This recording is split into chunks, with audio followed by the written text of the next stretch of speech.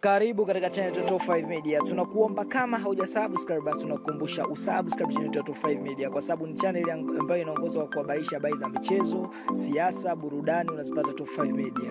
Jinsi ya kusubscribe unapoangalia video hii hapa. Kwa chini kuna neno limeandikwa subscribe na rangi nyekundu. Baada ya kubonyeza neno hilo utafuatana na notification yenye alama ya kengele, utakuwa umesubscribe channel yetu. Asante. Bana mpenzi mtazamaji wa YouTube channel yetu, karibu sana. Langu jina naitwa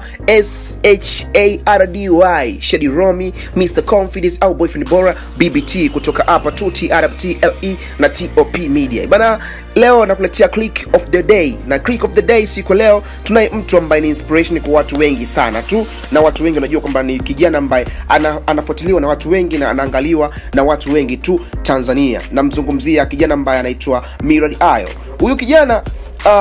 Huyu kijana Millard alizaliwa tarehe 26 Januari 1986. Ni mtangazaji na mwandishi wa habari wa Clouds Media. Lakini pia Millard leo ninakupa historia yake upate kumfahamu ni vitu gani ambavyo amefanya na historia yake fupi katika swala zima la utangazaji tu. Ujue tu, kumbuka kwamba hii click of the day inakupa fursa ya kujua watu mbalimbali tu maarufu wa nchini Tanzania tu peke yake. Millard ni mtoto wa kwanza katika familia ya mzee Alfred Hayo.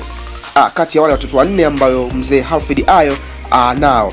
Alfred Hayo ni Meru wa Akeri huko Tangeru. Ni mfanyabiashara. Mama yake Millard Hayo ni mwalimu, madam. Umeona bana. Baada ya mama yake mzazi kuona kwa haraka sana wa Millard Hayo, aliamua tu kumwanzisha shule akiwa mdogo sana.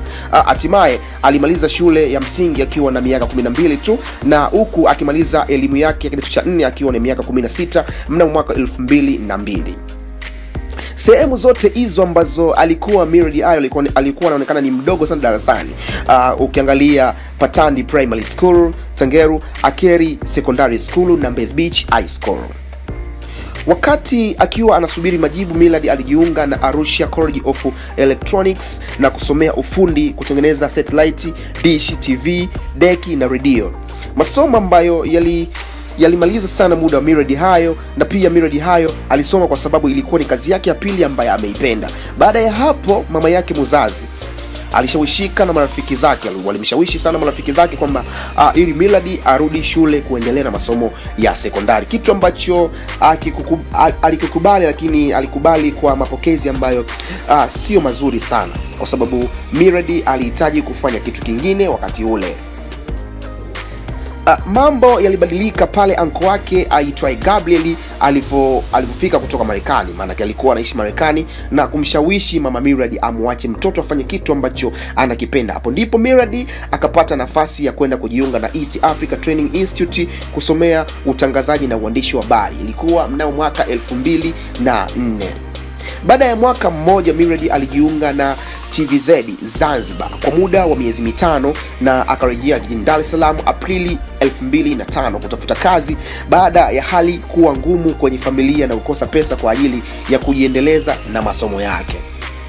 Alifanikiwa kupata kazi Mei 23, 2005 kwenye kituo cha Wapo Radio ambayo masafa yake alikuwa 98.0 FM, ambapo aliambiwa hatolipwa kwa sababu kanisa lilokuwa linamiliki radio hiyo haikuwa na pesa kwa ajili ya kumlipa. Lakini kwa sababu alikuwa na njaa ya maisha na kazi, ilibidi afanye tu kwa kujitolea hivyo kama mwajiriwa. Kazi ilikuwa ni Jumatatu mpaka Jumamosi kuanzia saa 2 kamili asubuhi, huku kazi yake kubwa ilikuwa ni kukusanya habari zote za bei ya bidhaa na hali ya usafiri kwenye masoko Dar es Salaam, pia kwenda kitengo cha Muhimbili hospitali kuchukua habari za majeruhi na vifo vya ajali mbalimbali.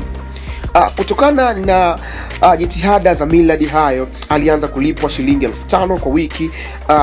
Mwezi wa pili baada ya kazi hiyo akawa na mshahara wa shilingi 20,000 kwa mwezi, mshahara ambao uliongezeka na kufikia 20,000 kwa mwezi kwenye mwaka wa 3, na mwisho akawa Wapo Radio. Mpenzi mtazamaji na mpenzi mfuatiliaji, hiyo ni click of the week of the day na inaendelea hivi. Baada ya hapo Millard alijiunga na ITV Radio 1 mwaka 2008 ambapo alisikika kwenye kipindi cha Mirazo 101 na habari za michezo ITV ndio vilimpa umaarufu mkubwa sana mpaka Novemba 2010 alipojiunga na kituo cha habari ambacho kinaitwa Clouds FM na Clouds TV na kuanza kusikika kwenye kipindi cha Amplifier, ambapo ilikuwa ni siku ya mnamo Disemba 6, 2010 na baadaye kukabidhiwa Clouds FM Top 20 ilikuwa ni Juni 2013. Mpaka sasa Millard anamiliki tuzo 2 ikiwemo mtangazaji bora 2006 kutoka Tanzania Radio Award, website bora 2012 kutoka Vodacom Tanzania na African Stars, na pia ni mmoja ya heshima kubwa sana akiwa mwandishi pekee kutunukiwa kutoka kwenye familia ya marehemu mwigizaji Steven Kanumba. Kipindi cha Amplifier pamoja na website yake ya millardy.com ambayo ndio vilifanya ukubwa jina lake uongezeke maradufu sana na watu kuanza kufahamu. Kitu ambacho watu wengi hawakukifahamu, kipaji cha Millard kilionekana kuanza na aliyekuwa mtangazaji wa TBC1 Joseph Msami, ambaye kwa wakati huo ndio aliona uwezo wa Millard kumshawishi bosi wa Wapo Radio kutoa ruhusa ya Millard kuingizwa studio kuwa mtangazaji na sio tena reporter.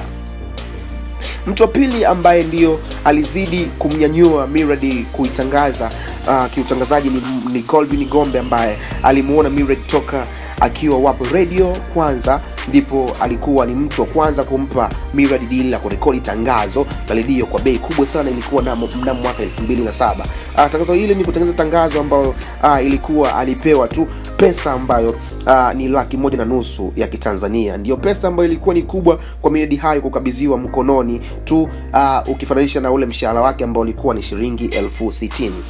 Pia Millard shughuli zake za dhati kabisa anapeleka kwa regional mengi, Joseph Mwavile na watu wengine ambao wamemsaidia. Pia pia Joseph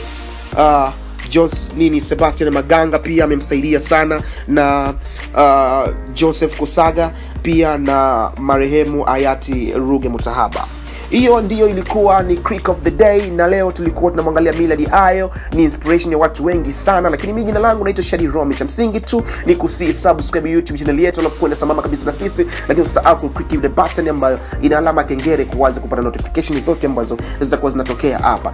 Till next time, next day tutakuletea Click of the Day ya mtu mwingine kabisa ambaye yupo Tanzania. Labda tu historia yake ulikuwa juu, lakini sisi tunakusogezea historia yake upate kumfahamu zaidi na zaidi, na ujue tu ni jinsi gani na changamoto gani ambazo amezipata. So mimi nakwambia till next time, tukutane.